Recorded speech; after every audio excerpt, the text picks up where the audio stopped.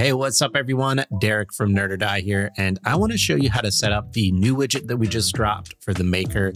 You can use this to remind people about SUBtember, Twitch Prime, whatever you have going on at your Kick stream or YouTube. You can use this really for anything. We have you covered with this new free widget. By the way, make sure not to leave this video because I'm walking you through everything you need to know about this widget. You'll be able to take full advantages of changing all the colors, images, all the little tips and tricks of design that you need to know to make a great looking widget. So the first step is to check out the link in the description below. And then from there, once you're logged into your nerdordie.com account, all that you need to do is actually download it and you can use it as is. So I'm going to click the download button and then I'm going to go up here and open it up. And then I'm going to extract it very quickly here. And when you're extracting it, make sure it's somewhere on your computer that you're not going to move it so that it doesn't get messed up inside of OBS. And then from there, all you have to do is just grab this HTML file and toss it into OBS and then position it where you want it. That's really it. If you don't have the ability to drag it into OBS, you can just add in a new browser source and then target this HTML file and it'll work just the same. All right, so that's the basic of setting it up. Like I said, it's very easy, but a lot of you out there probably don't care too much about SUBtember or you want something else for your Kick stream or YouTube. I'm going to show you how to make it into a customized widget and change everything about it right now. Let's get started with the main options here over on the left.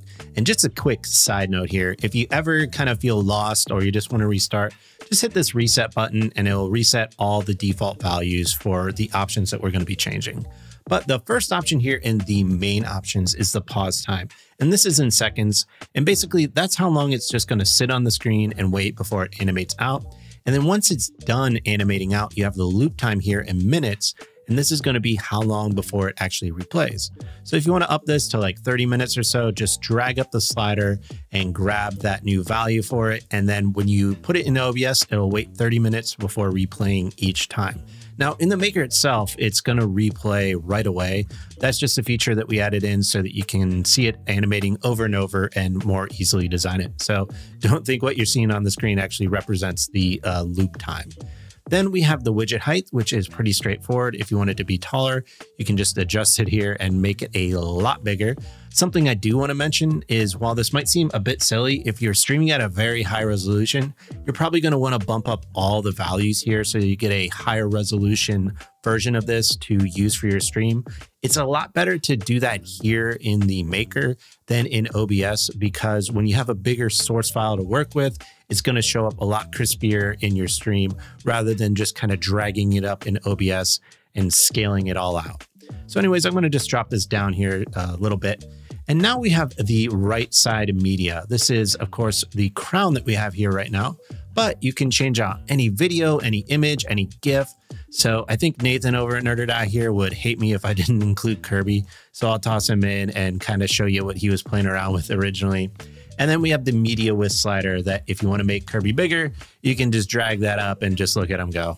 Beautiful, isn't it? So anyways, that's going to drive my eyeballs nuts. I'm going to reset that here and get started with the color options. While the color options are fairly straightforward, I kind of want to set a goal of making a widget for Kick so that we have something to kind of work towards so I can show you how adaptable this really is and how easy it is to change things up. So before we do the colors, let me just go ahead and toss in the Kick logo here. And then I'm going to drop the media width just down a little bit as well. And now we can open up the colors. And the first thing I'm going to do is make it kind of a dark mode widget. So I'm going to use our preset colors here to grab one of the darker colors. And then for the divider, which is this line right here, I'm going to just drop in this slightly lighter color as well. And that just looks kind of right to me. Now, the nice thing about the Maker is it has this little timeline down here that you can go ahead and scrub through and really see what's exactly happening.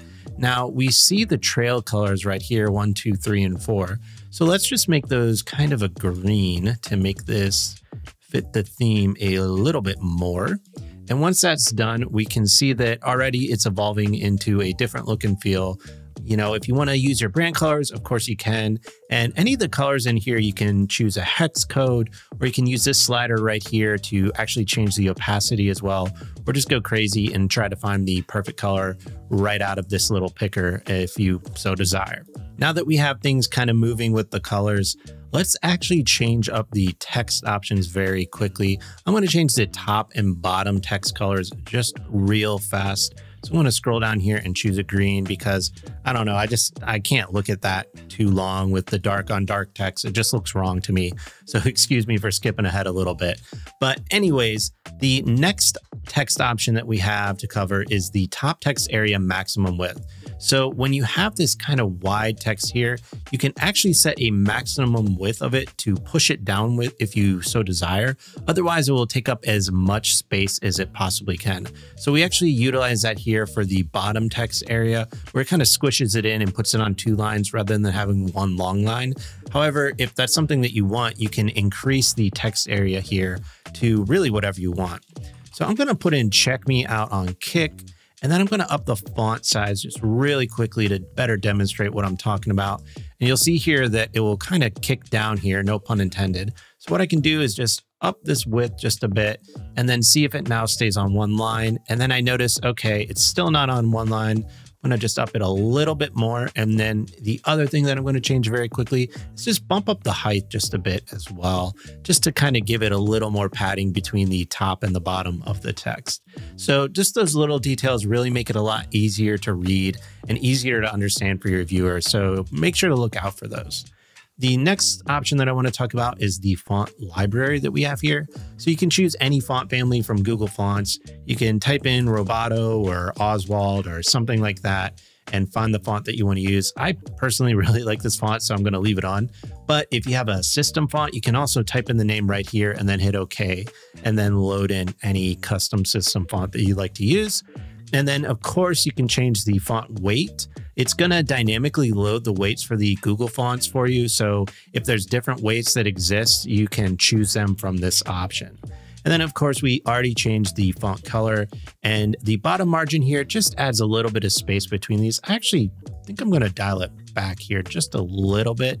I'm a kind of pixel perfect type of guy, so just want to make it look a little bit cleaner. And then in the bottom text option, I noticed that now it looks kind of weird that the bottom one isn't as wide as the top. So I can just dial up this width just a bit and then get the exact look that I'm kind of going for. I kind of like that. Let's leave it as is. And now in the bottom text here, you can see that it says take up to 30% off. And the 30% off is actually surrounded in double asterisks. In this maker widget, it will actually make it bold for any text that you surround in double asterisks. So you can see here that the 30% off is a little bit bolder, and Twitch Prime as well is bolder as well, just to kind of highlight those. I'm going to leave the text as is because I don't think that's too important to cover, but really you can just type in whatever you want and get moving from there. And then all the other options are the exact same. You can see here all the font weights that you can choose from and all that fun stuff. So the good news is that we're almost done setting this up. And the even better news is that the emote animation options are my favorite ones that we've kind of added to this widget. You can change the animation type from explosion, which is this kind of firework effect that you're seeing, to particle, which kind of adds these emotes as particles shooting out of the widget.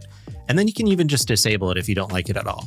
I don't know why you do that, but you know, to each their own. So I'm going to leave it on explosion for now, and then just talk about these other options very quickly. The min image height and max image height is basically that. It chooses between a min and max and then sets the emotes to those just to give it some variation. So if you want to have super big emotes, you can up both of these to whatever size you want and then get a more elaborate effect to it. But I'm more of a simple man here, so I'm going to dial it back just a bit. The min and max distance are basically exactly what they say. It's how far they will move on minimum and how far they will move on maximum. Again, just adding some variation to the movement so it's not really static feeling. Then we have the min and max duration, which is a similar effect. Basically, it will be between 1 and 3 seconds for how long the animation of the emotes happens, and each one of them gets assigned their own unique little value.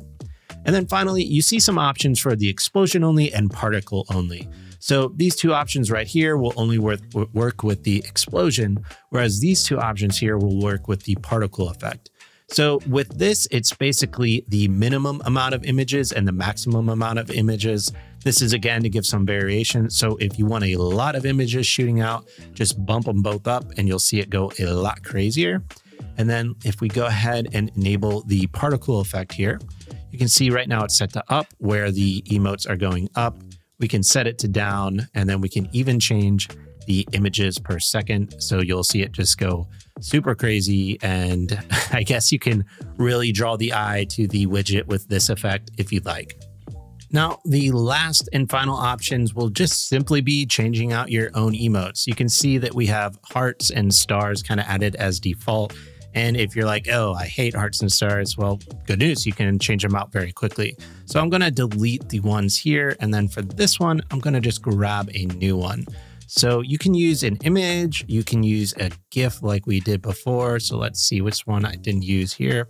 And then we can even add this one in, and let's add just one more image as well. And you can see you can just go crazy, add as many emotes as you like to this, and then play around with the animations till you get something that you like. Personally, I like to keep it a little subtle. Maybe if I put it on a just chatting screen or something like that, you could go crazy. But for gameplay, maybe dial it back a bit. But I don't know, I don't know your stream. And if you want something different, go ahead and give it a try. Now that we're done with all that, you're probably like, okay, I did all this work. How do I save it? The good news is that the maker will actually save all of your settings for you automatically. So you can come back and work it on anytime later. But if you want to actually save something on your computer and make sure that if we make an update, you're not going to lose it, just click export down here, and then you can re-import that file back into the maker. The only thing you might need to change is if you change out any images or videos. So just keep that in mind. And then after that, you can just download this once again, and then do the same thing we did at the beginning of this video, where we're just going to extract it and then add it into OBS Studio. So let me just show you that very quickly. You can see here now the kick themed widget is working as intended, and we can drag this over.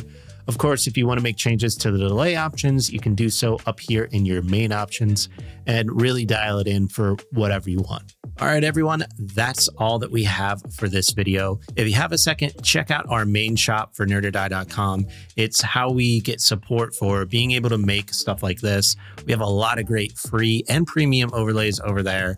And of course, like and subscribe to the channel. If you have any questions at all, we want to hear your comments because the maker is still in beta. So any of your feedback right now, how you're using it, any trouble that you ran into, any suggestions for features you'd like to see, we are listening, and we're going to do our best to make as many changes as possible, as quickly as possible. Anyways, thanks for sticking around. We'll see you next time. Later.